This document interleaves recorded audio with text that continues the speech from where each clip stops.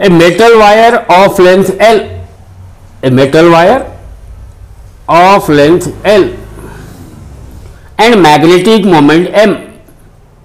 What is the new magnetic moment if it is bent in L shape? Suppose that this metal wire of length L, it is bent into L shape at its center. So, length of each side is L by 2 and that of L by 2. So, it may be small L by 2, small L by 2, length is small L. Now, the distance of separation between two poles, here it is pole of pole strength plus M and this is what, minus M. So, the magnetic dipole moment when that wire is straight, it is equal to, magnetic dipole moment is equal to M into L, where L is the magnetic length, M into L. But when it is bent into L shape, then what is the distance between the two poles? Here this is plus M minus M.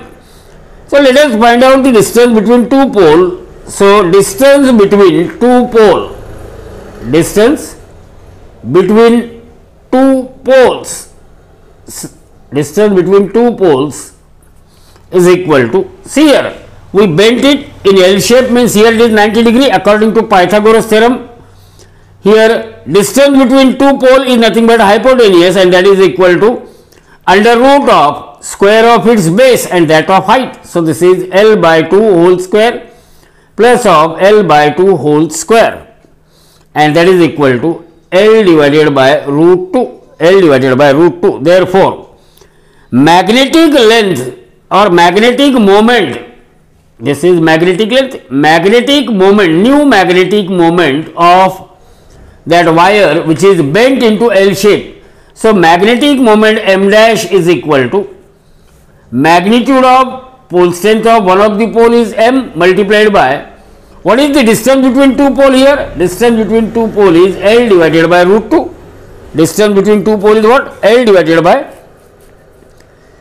root 2, that is equal to, but M into L is M, M divided by root 2. So, M dash is equal to, M dash is equal to M divided by root 2. So, remember, when a wire of length L is bent into L shape at its center, then the new magnetic moment of L shape that wire, it is M divided by root 2, means it is 1 by root 2 times the original magnetic moment. So, out of 4 options, option B is the correct option for this question.